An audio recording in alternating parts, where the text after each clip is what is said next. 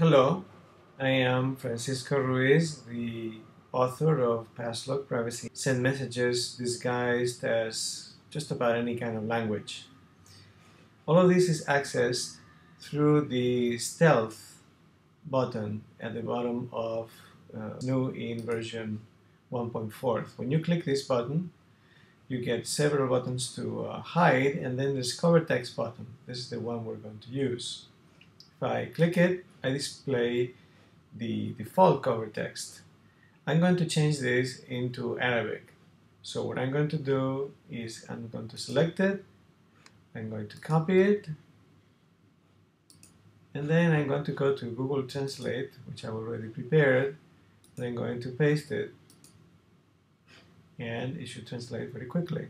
Now I select it and copy again, then I can replace it. In order to replace it, I paste what I want to be the new cover text into this window and just click cover text. If it goes blank, I know that it has gone through. So now I can type any message that I want, say message,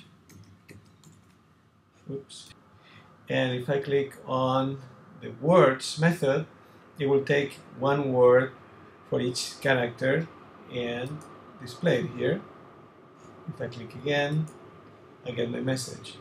Or I will hide it into the complete cover text using the spaces, using as much of the cover text as it needs.